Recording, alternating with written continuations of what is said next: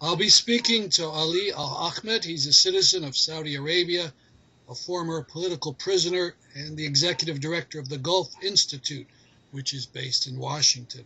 He's appeared on numerous TV programs, ranging from France 24 to CNN to Press TV. This interview was prepared for the Left Forum panel called "The Extremist Regime Running Saudi Arabia and How to Expose It." Good evening. Good evening, sir. Thank you for having me, and I'm sorry I couldn't be with you in New York. Let's start with the title of this panel. The corporate media in the U.S. always talks about Saudi Arabia as being modernizers and a moderate force in Middle East affairs.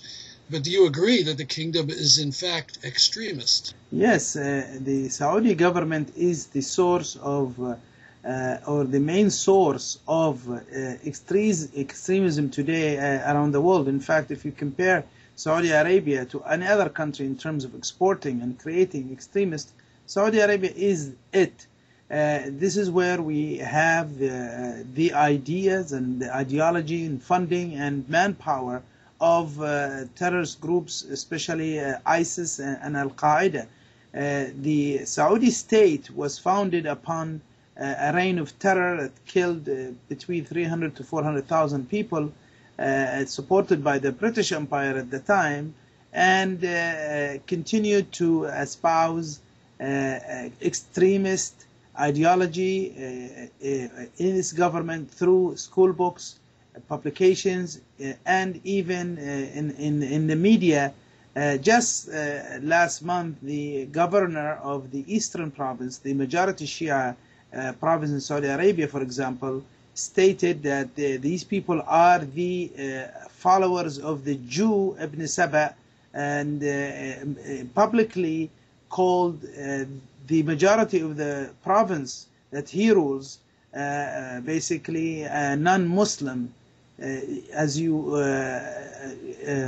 probably heard of the bombing of the mosque, of the Shia mosque in the Eastern Province last Friday, that came as a result of Saudi generations of hatred. Why would a Saudi man aged 19 years old kill himself inside a mosque, bomb himself and kill people who are conducting prayer? There has been no relationship between him and these people. There was no attack from these people against him, but because reading in the media about crimes and punishments in the kingdom, they're frankly hard to believe some of these things are actually done. So let me ask you about some of the crimes first and ask if they really are enforced. What I read: witchcraft, disobeying the ruler, a man meeting a man for a date, calling for an atheist thought, women driving, apostasy, and the offense of celebrating Christmas. Are all these things actually considered offenses? Yes, in Saudi Arabia they are offenses, they are crimes. In addition to that, you can go to jail for liking a Facebook page of Christians, or befriending Shia, or writing an article saying I like Christian people. This actually happened. So things like that are crime. In Saudi Arabia, the court system is very backward. It is sectarian, and it's controlled by the government, and it's used as a way to control society and to keep it under the monarchy control. In Saudi Arabia, there is no law really. There is what I call the king's law. It's not Islam or culture. It's the king's law that allows the king to send anyone behind bars or to the gallows if he wishes to do that. How about, you mentioned gallows, how about punishments? I read that there's lashing, stoning, beheading, amputation, eye gouging, and the displaying of executed bodies in public. Are these punishments still actually used? Yes, the displaying, the beheading obviously happens almost now every day in public, in the street. And people could go and look at how recently a woman was beheaded in the middle of traffic. while she was screaming, I'm not guilty, I'm not guilty. It very much like ISIS style. Body are displayed. Just a few weeks ago, three expatriate workers were beheaded and their body were put on display. Last year, 5 Yemenis were beheaded and their body was strung up in front of the university in the south. So that these acts are really aimed at scaring the people and pushing them into submitting to the ruling family rule. Let's talk about the region as a whole. I wanted to ask you about your latest article, Why Obama Should End the Carter Doctrine in the Gulf. First, what is the Carter Doctrine? The Carter Doctrine was developed probably by Zbigniew Brzezinski, whose policy to counter the Soviet Union included protecting what he called the war motors of the Gulf from Soviet hegemony. Although the Soviet didn't have borders with the Gulf, but Brzezinski, who had issues with the Soviet Union, supported the violent attack on the Afghani government, so-called Mujahideen, and especially after the Soviet troops entered Afghanistan. The United States since then has been providing protection for the Gulf monarchies under the guise that they are protecting the oil supplies to the world market. The United States has spent, according to Professor Stern of Princeton University, over $7.2 trillion between 1970 to 2007. In 3 decades, the United States spent over $7 trillion. That is about $255 billion a year. $255 billion a year is greater than the combined budget of the states of California and Florida. So imagine the United States taxpayers are carrying this burden and continue to do so for really for a thought that has no reality on the ground. That's why I think it's really important the audience here and everybody else would work with us to stop spending U.S. taxpayers' money protecting absolute monarchies of the Gulf. If they want protection, they can pay for it themselves. Now, in addition to this fantastic cost, there's the question of terrorism. Just recently, the Gulf countries and Saudi Arabia were in Washington supposedly to talk about terrorism. But in your article, you say Saudi Arabia is a chief source of terrorism. Could you explain? Yes, let us not forget September 11th. 15 out of the 19 hijackers were Saudis, and two of the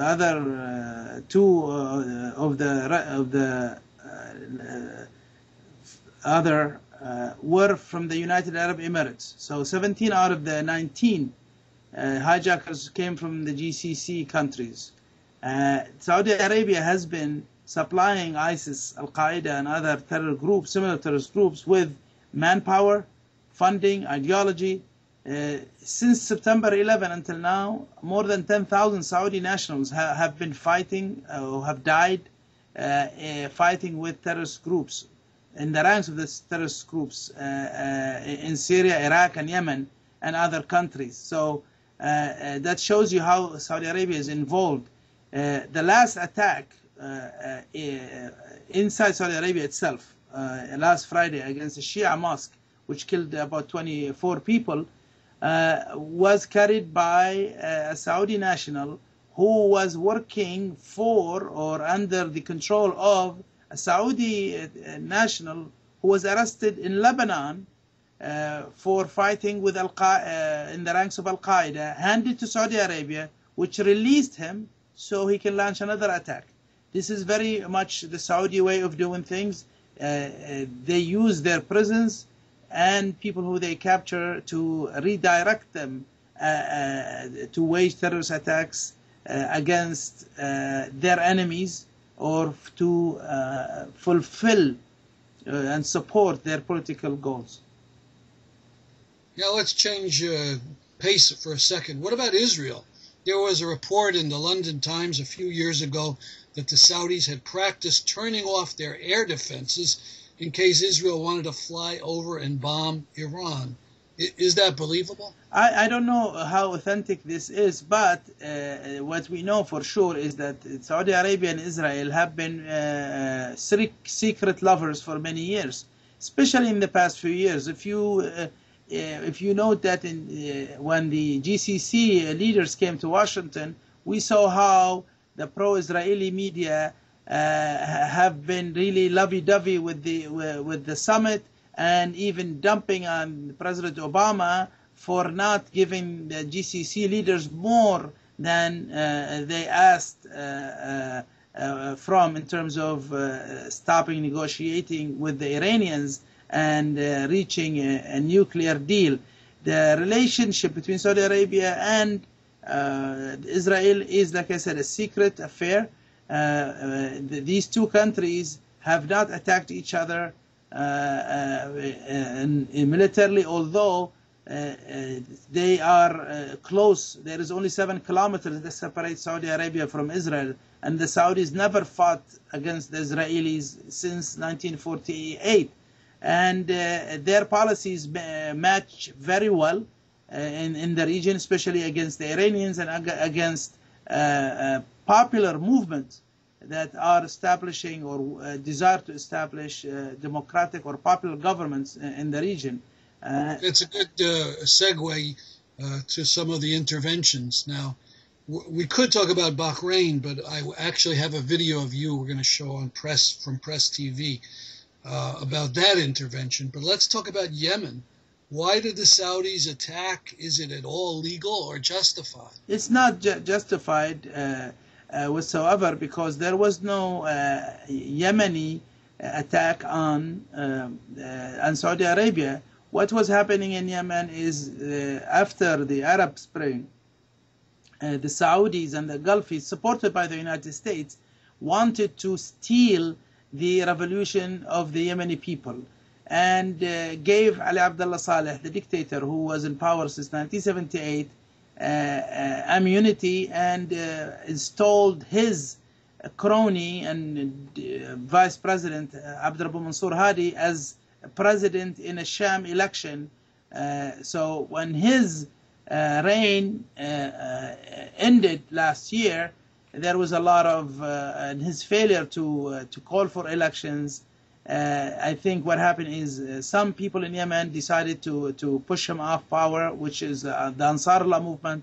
Many people call them Houthis, with other they're not alone, with other political powers in Yemen, causing Yemen to go into chaos. Saudi Arabia did not like the Yemenis to take their own decision politically to go independent, if I may say, from the Saudi hegemony over Yemen that lasted since 1978. So the Saudis invaded really to recapture, to reoccupy Yemen politically, not necessarily militarily, and so it can decide for the Yemenis the type of their government and who can rule them. They have been doing that since 1978, and this is the real reason for the Saudi war on the Yemeni people. And we see there's been a tremendous toll among Yemeni civilians. Yes, absolutely. Unfortunately, the United States has been involved in this war from the beginning.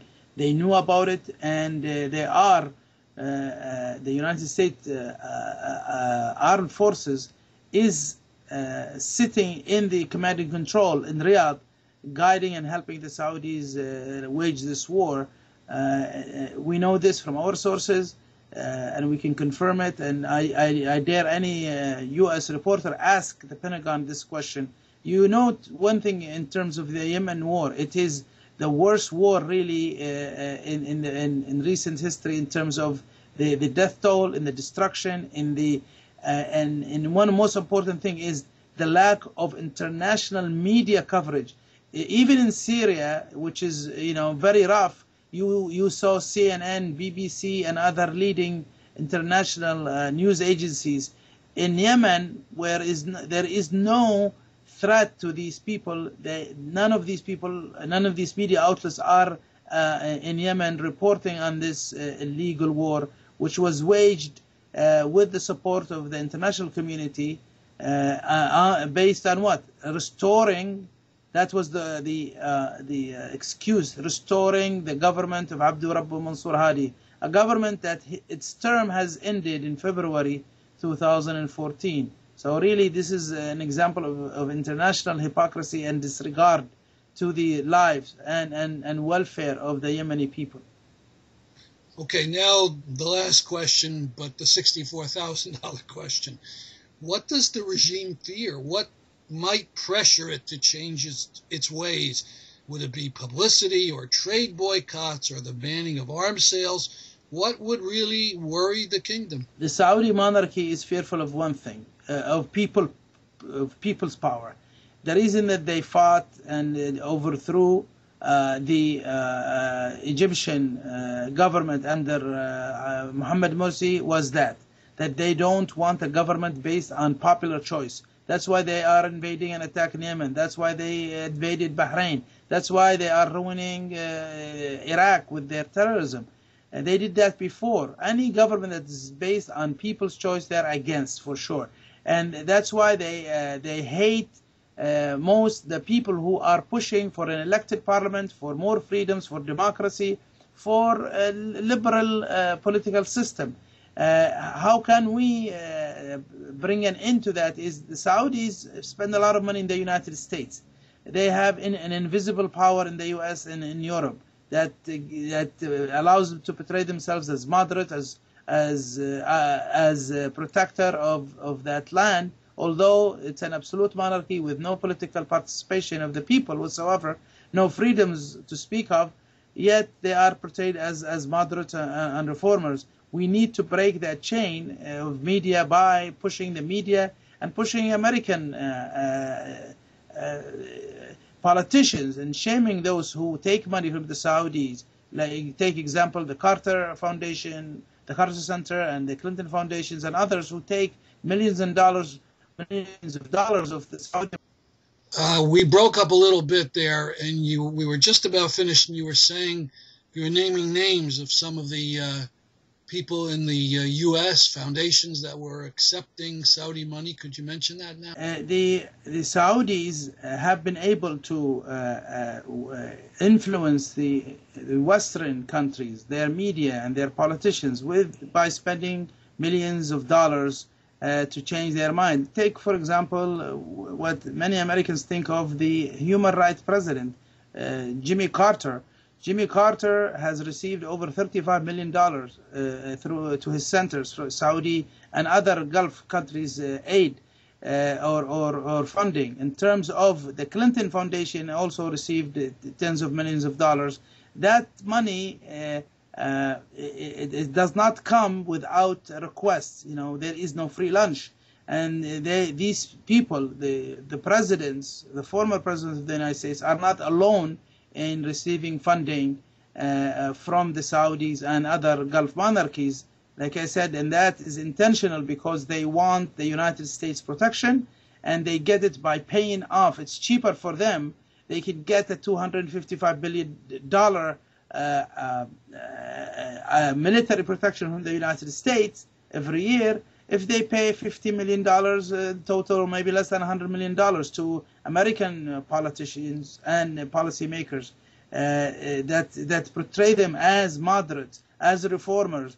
It is disgusting when you hear an American ambassador calling the people of my country backward, and the ruling family is trying to bring them forward to the 21st century. I don't understand this rationale. A despotic, oppressive, absolute monarchy is progressive, and people who want democracy and participation are 7th century, are stuck in the 7th century.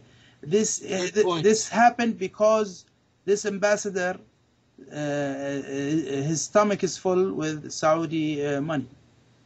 So to summarize, to fight this real backwardness, people power, and to expose the people in the U.S. who are getting money to minimize what the monarchy is. I think we should shame anybody who takes money from the Saudi monarchy or the Gulf monarchy should be tracked, shamed, and basically made to run away from the Saudi monarchy. A lot of pressure could be brought to these people if we ask them again and again and again and again, and if we raise hell about this. And I think one of the most important policy that we can change is to stop the United States protection of the Gulf monarchies paying from on the dime of the American people. The American people need schools and bridges. That $250 billion a year could go to America instead of going to regressive absolute monarchies that hate Christians and Jews, that oppress women and oppress their own people, and won't allow their people to even to tweet freely. Well, thank you for all this, and hopefully in a few minutes we'll connect up with you by Skype for questions and answers. Thank you very much.